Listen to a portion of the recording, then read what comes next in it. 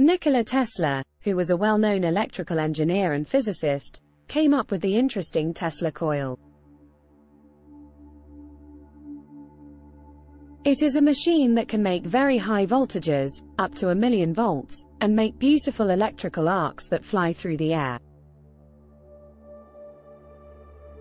Tesla tried to send electricity without wires by making the Tesla coil, which is one of his most famous inventions.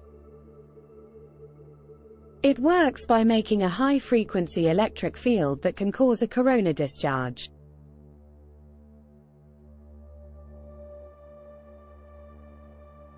Once the voltage is high enough, a spark happens, and the circuit is broken. The primary coil and the secondary coil are the two coils that make up the Tesla coil. The primary coil is connected to a power source.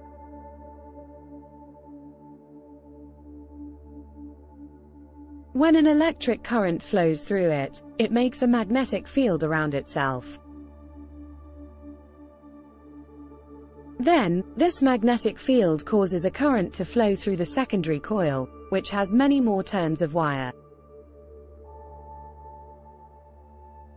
The current in the secondary coil then makes a magnetic field that is much bigger. This makes the air around the coil have a much higher voltage, which is what causes the electrical arcs. The spark gap Tesla coil, SGTC, and the solid-state Tesla coil are two types of Tesla coils, SSTC. Tesla's first idea was the SGTC, which uses a spark gap to make the high voltage.